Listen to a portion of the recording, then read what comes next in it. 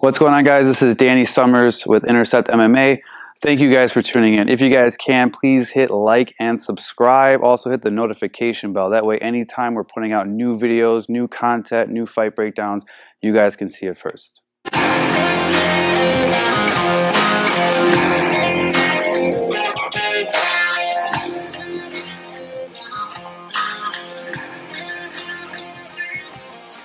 What's going on, guys? Coach Dan, I'm here with Coach Anna. What we're going to be getting into is utilizing our wall sprawls to start to turn our partner or our opponent, especially based off their positioning. Meaning, if me and Anna are in front of each other, I'm having her press against the wall and I'm going to shoot.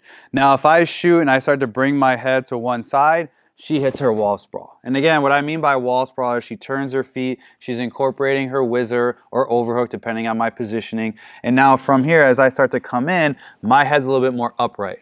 And if I'm more upright, this gives her the opportunity to start punching her underhook on this side, especially when she created the space by rotating her body. So once we got here, if she starts to punch this underhook, what you're gonna see is she's actually gonna try to lower herself so she can punch it up, pull the tricep down, and then turn me from there. And now she's in a position to either A, shoot, or B, strike, C, disengage, and kind of work back to the center. So again, if I'm shooting in, I'm bringing my head to one side. As I do, boom, she hits that wall sprawl. Now, if I'm in this position where I'm a little bit more upright, meaning my head is higher, this is where she's gonna punch the underhook, get herself low, and as she jacks it up, she puts her shoulder in my armpit. Now her right hand can transition, her left hand can start to control. She can start going to her offensive techniques from there. Give it a try.